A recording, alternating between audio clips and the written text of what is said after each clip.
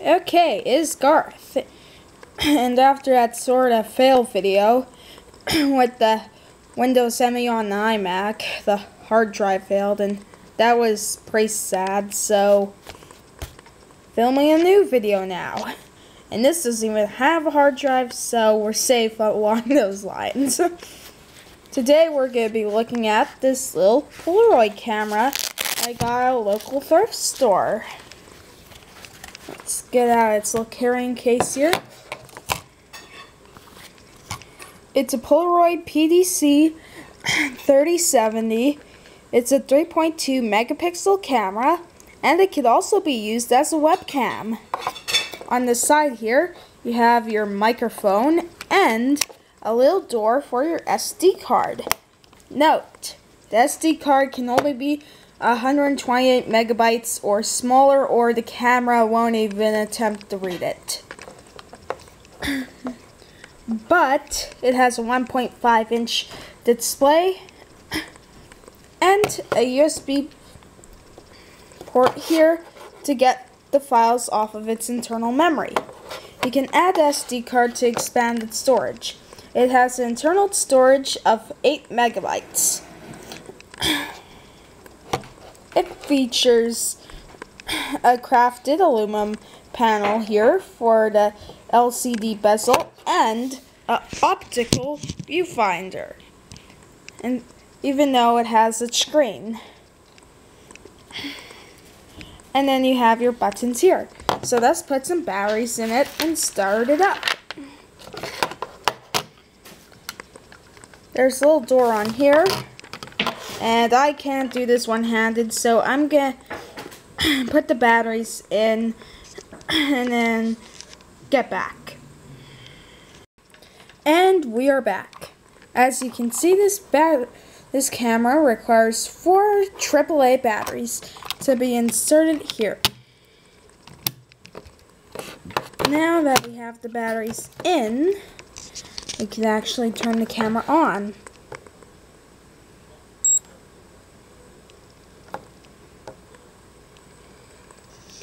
And now you can see my table out of frame. Now we take a picture.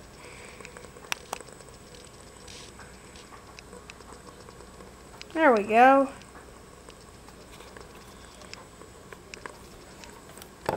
And then you can flick the switch to view the picture again, and then use these buttons to navigate. And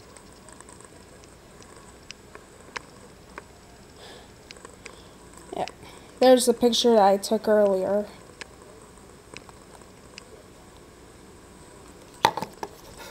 And you can press the menu button and have erase, format, protect.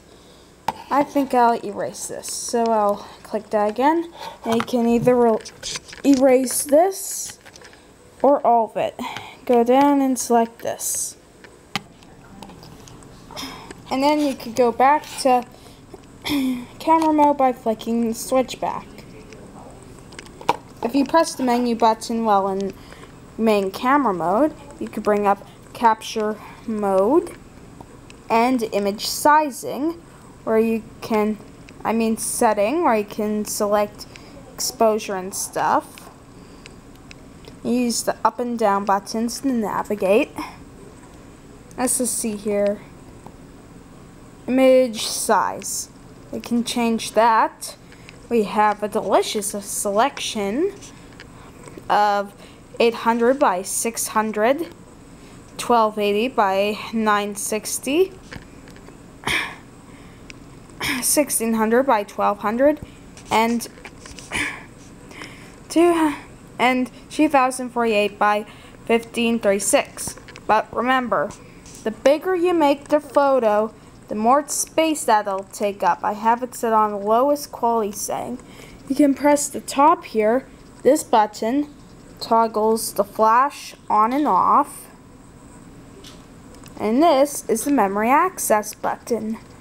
And this button can put between 1 star and 2 star. That basically means the quality of the photo. And if you go into here and go into capture mode, you can see that this can actually capture video. Now we try that. I'm going to cut to this camera filming my regular camera. So, I'm going to go down the video. Let's just try it out.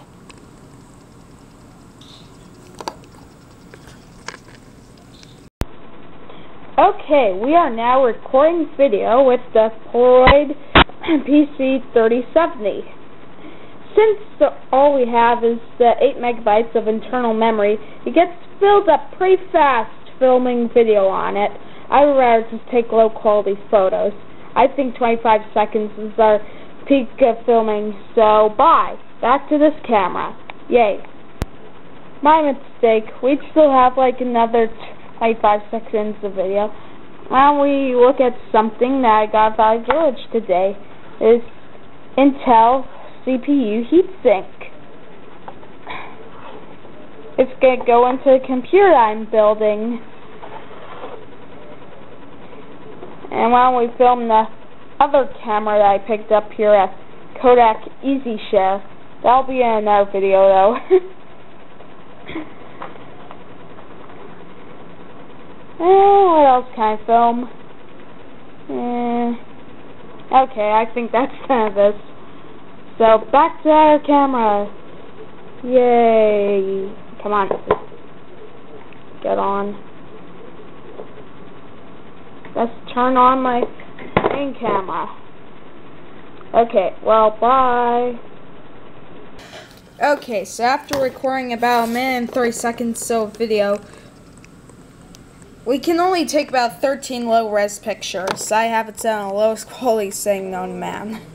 So, we need to dump all the files from the camera's internal memory onto my laptop.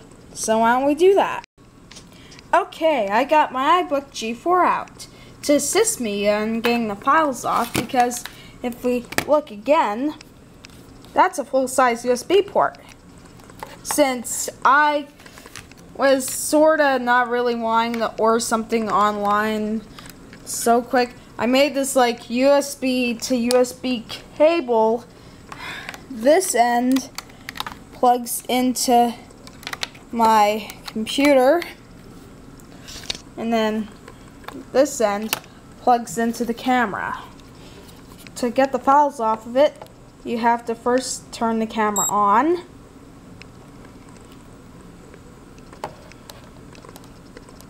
Then switch it to library mode. And then, after that,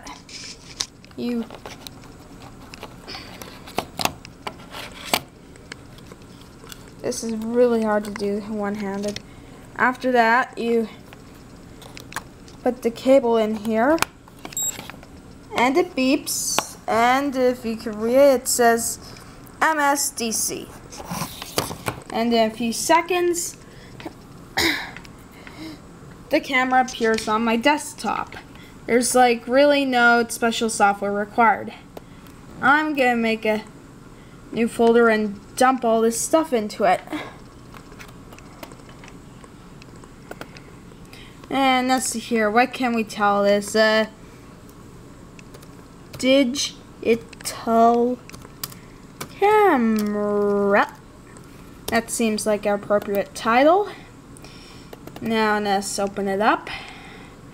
DCM 100 media, and then just copy all the photos I want off. I'm gonna copy over some of the ones that I took before I'd start filming the video.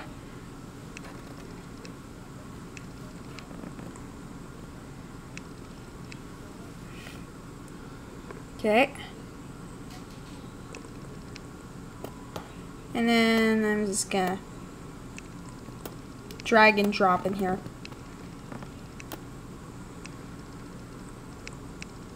It shouldn't take that long to copy. It's only like 3 megs of data.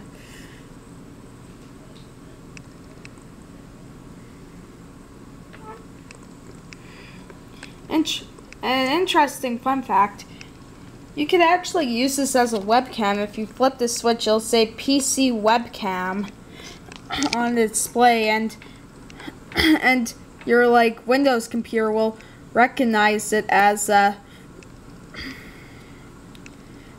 actual webcam. I guess that's sort of a feature that they added. And then here's our 2 videos which we just filmed, and I will copy those to desktop.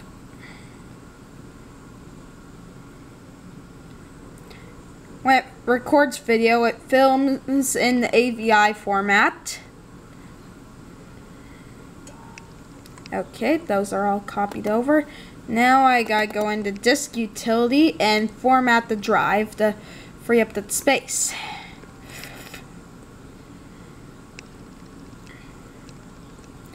If we look in the sidebar here, it'll say 8 megabyte Polaroid digital camera media, but we want to click on the one below it. And then we go to erase and format in MS-DOS FAT16 and erase.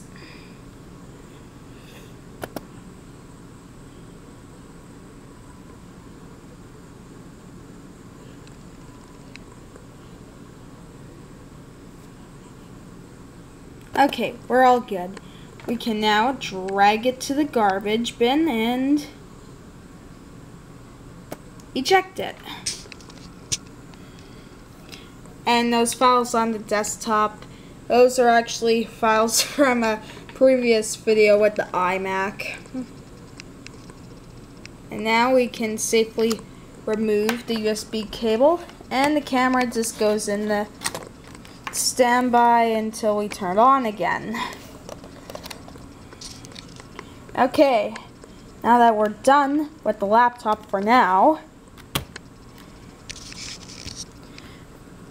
why don't we go around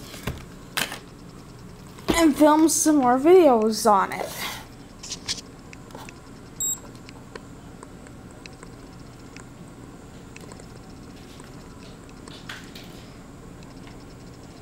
So let's put in the video mode again. Oh,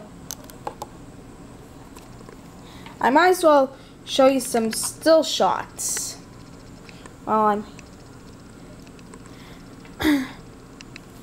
no, I think I'll add that in the voiceover thing. But yeah, I'll show you some still shots.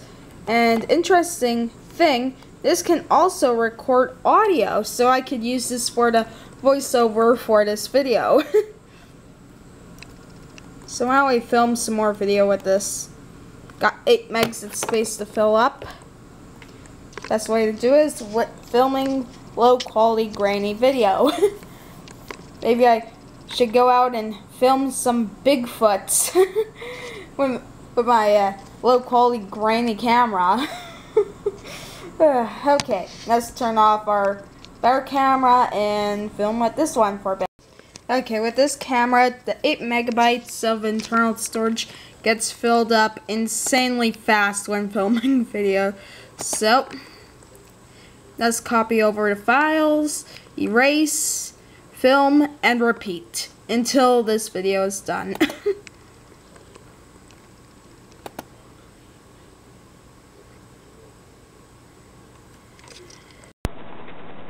Okay, and we are recording again. I got some things that we can film here, like this pack of generic AA batteries, or this old CPU heatsink, or the Polaroid PDC 3070 zone carrying case, and this light bulb, which I will put back into its box before I break it.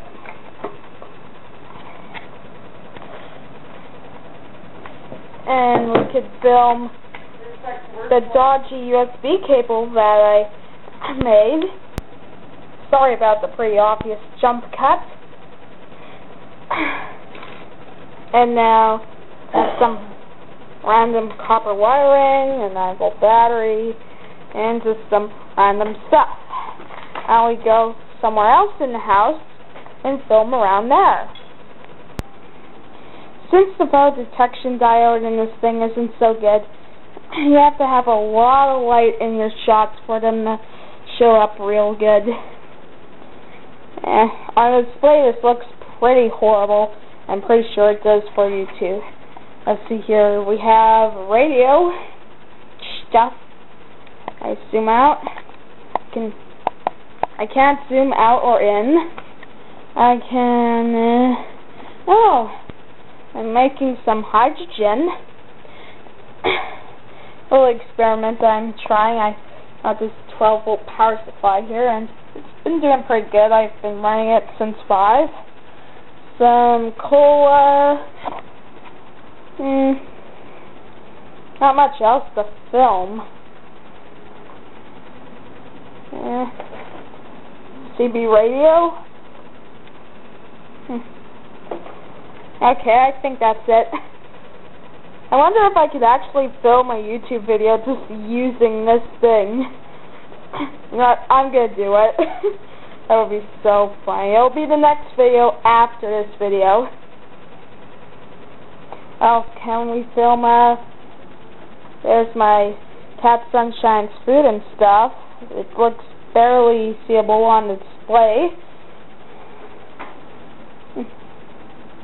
Well, bye. Okay, this voiceover is being filmed with the camera, the Polaroid PDC 3070. The first photo we have here is in 800 by 600. The second photo is in the 1280 by 960 mode. The third photo is in the 1600 by 1200 mode, and the fourth photo is in the 2048 by 1536 mode. Up to this point, I haven't really had like a standalone audio recorder. I guess this isn't, but it works. It records in WAV format, and I'm okay with that.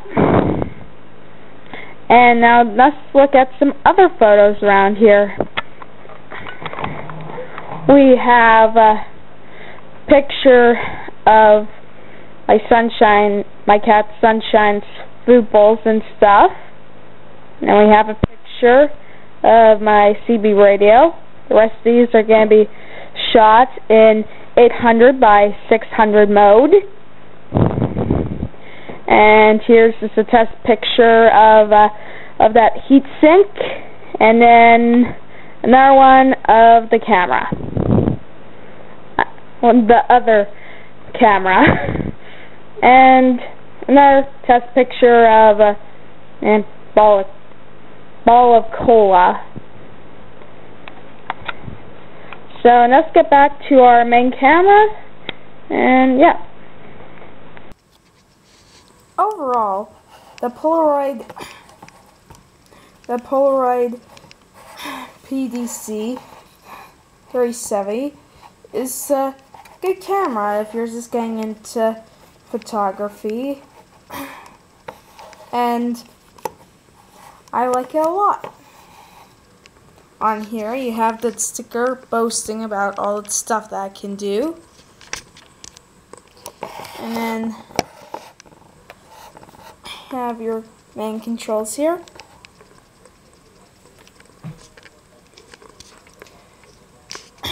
And it's a really good camera in general if you're just getting into taking pictures and stuff. It would probably be a good starter camera for like a young kid. The controls are fairly easy to learn, and you're not gonna be breaking the bank on this one. I got it for like $3 at a local thrift store. So don't forget to like, comment, and subscribe. And have a good day. In the next video, we are going to be talking about this camera, the Kodak EasyShare C300. And we are going to be filming that entirely with this camera. It's going to be fun. So, as I said before, don't forget to like, comment, and subscribe. See you later. Until next time, this is goodbye.